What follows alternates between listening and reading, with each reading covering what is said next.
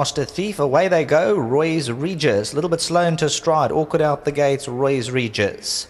Bahia and Field Marshal Phoenix, the first two to react. Ronnie Rockets on the outside. Master Thief. Roy's Regis is very awkward around them. DUZI Moon, the red cap. Dorman, Sentido, and Fire the Rocket. Master Thief on settling down 3 parts of a length from Ronnie Rocket in second. Roy's Regis using up a lot of energy around them. DUZI Moon's between them. Field Marshal Phoenix, the black cap, sits quietly bottled up to the inside. Fire the Rocket. But here all of a sudden comes off the bridle. 5 to make up. Sentido's hard held and Dorman the trailer.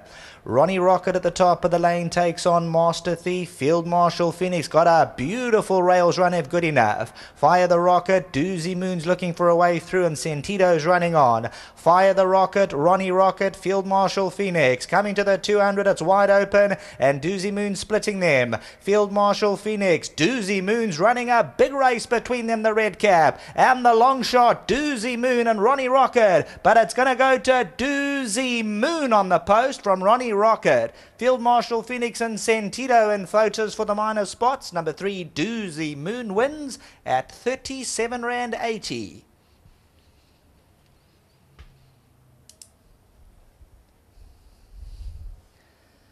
Number 3, DUZI Moon appeared full of running coming to the 300. Just had to find the gap to open. This is for the Dennis Bosch stable. 37 Rand 80 the win. 5.90 the place.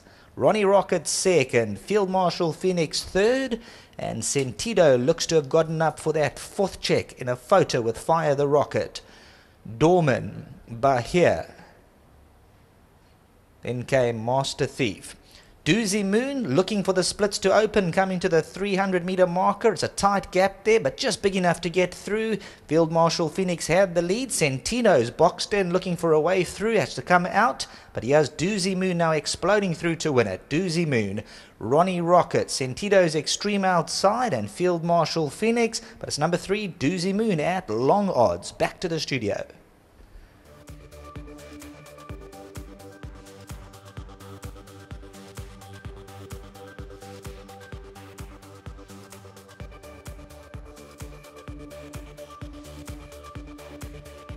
DUZI Moon's won at big odds today. I heard Dennis saying 1 runner, 1 winner. Well done, Den. It turned out to be the right one. Yeah. No, Paul, we gave him a bit of a break and said to Mark, he likes to come back fresh. It's a little bit shorter.